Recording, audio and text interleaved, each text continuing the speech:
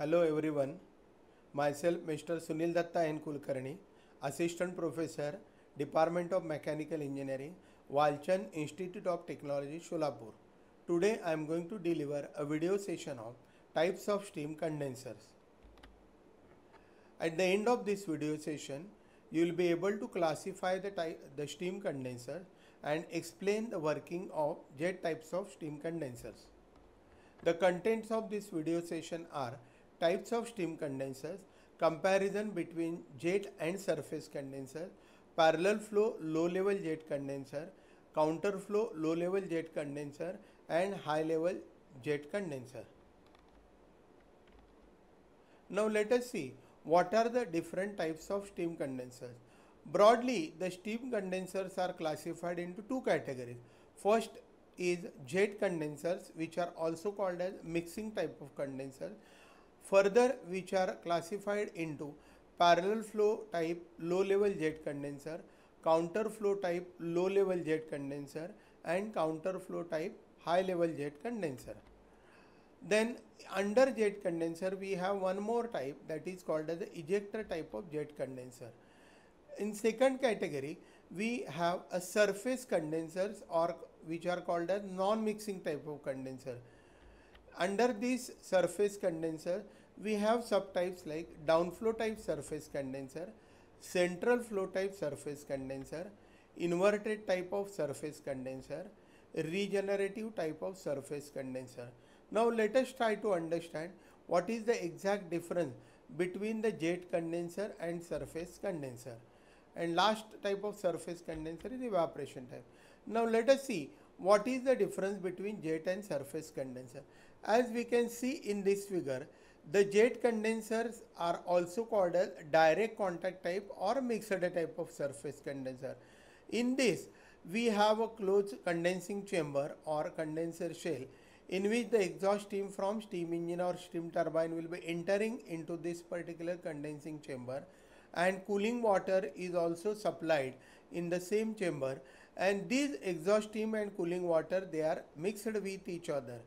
Thus, in case of jet condenser, the exhaust steam and cooling water, they get mixed with each other, and the condensate which is formed is the mixture of cooling water plus condensed steam. Whereas in case of surface condenser, which are called as indirect contact type or non-mixed type, the exhaust steam is admitted just like a jet condenser from into the condensing chamber from exhaust of the steam turbine or steam engine.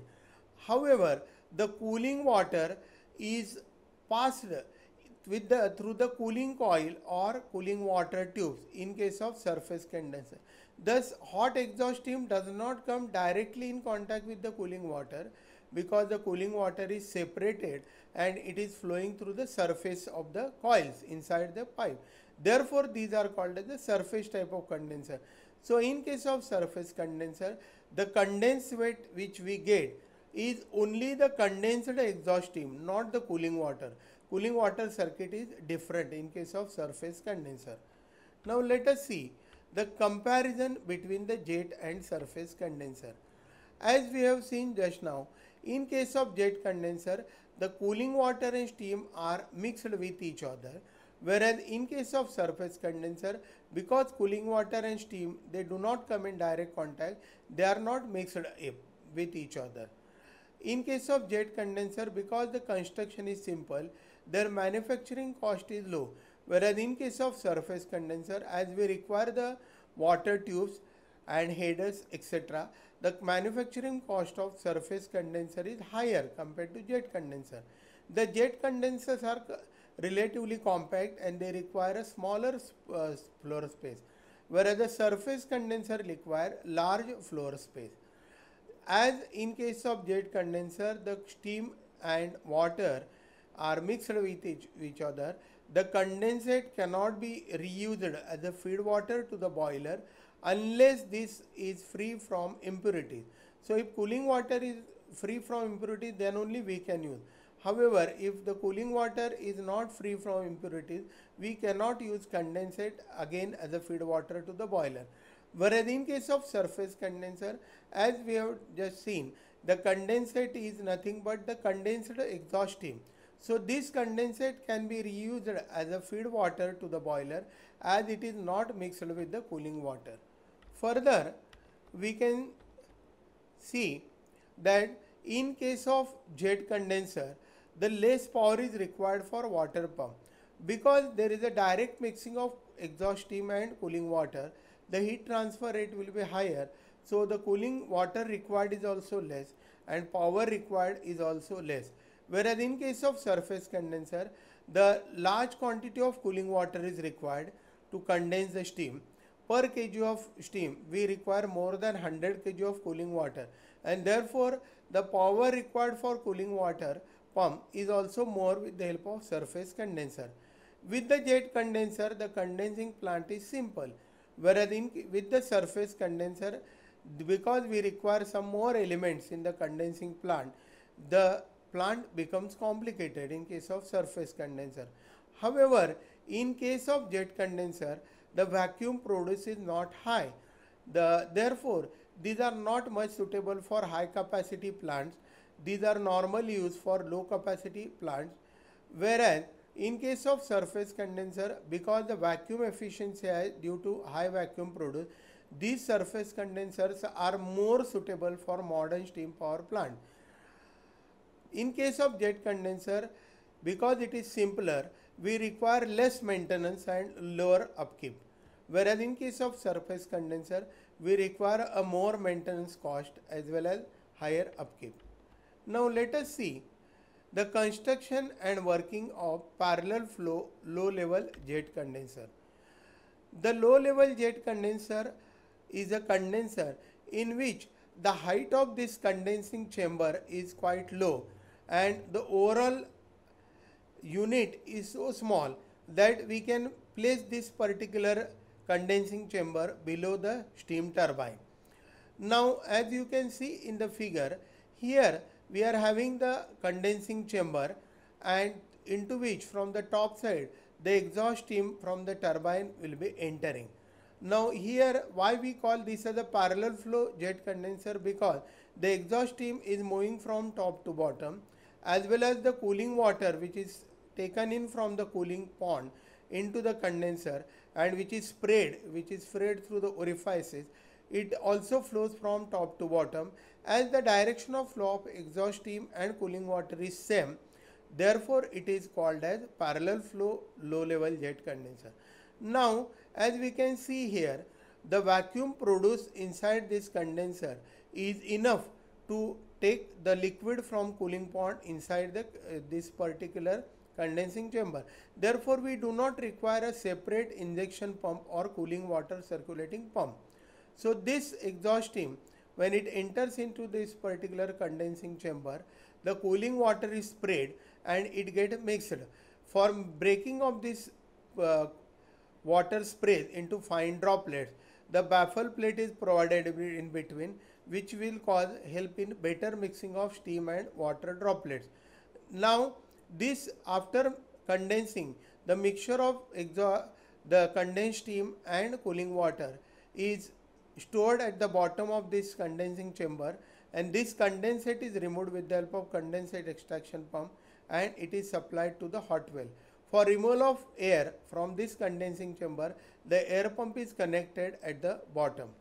Now this is the working of parallel flow low level jet condenser. Similarly, we have a counter flow low level jet condenser. Now the only difference between the parallel flow and counter flow is that in case of counter flow low level jet condenser, the exhaust steam is admitted from the bottom side of the condensing chamber, not from the top as it was there for parallel flow. So exhaust steam will be moving from bottom to top, whereas the cooling water is moving from top to bottom. So exhaust steam and water, they are moving opposite to each other, and therefore it is called as counter flow low level jet condenser. Similarly, the air pump is connected, suction of air pump is connected at the top side in case of this counter flow condenser instead of at the bottom side. Now the exhaust steam, when it enters into the condensing chamber, The cooling water is taken with due to the pressure difference present inside the condenser and atmospheric pressure. This water will be sprayed with the help of this particular water nozzle, and it will be striking on the baffle plates or water trays which are provided, and that will get mixed and condensate is collected. And similar to parallel flow, the condensate is removed with the help of condensate extraction pump, and it is supplied to the hot well, from where it is supplied to the boiler. Now let us see the construction and working of high level or barometric jet condenser. Now the question should arise in our mind that why it is called as high level or barometric jet condenser. Let us recall the meaning of barometric pressure. Now here, for removal of condensate in case of high level jet condenser, we are using this tailpipe. From the discharge point, the height of tailpipe is greater than barometric pressure, that is 10.33 meter. Practically it will be more than 12 meters. So in case of high level jet condenser, the condensing chamber or condenser shell is at much a higher level compared to this particular discharge point, and therefore it is called as high level or barometric jet condenser. Now the working of this condenser is almost similar to low level jet condenser, with the only difference that in this case, in case of barometric or high level jet condenser, because the height at which the condensing chamber place is too high, the vacuum produced inside the condenser is not sufficient to draw the water, cooling water from the cooling pond. So we require the injection pump for supplying the cooling water from the pond into this particular high level jet condenser. This water is sprayed and it is striking on the baffle plates which are provided in zigzag manner, and the exhaust stream will flow from the bottom to top. The exhaust stream and cooling water, they are mixed up, and this condensate form is coming out from the tailpipe due to the gravity, that is the height provided, which is more than barometric head.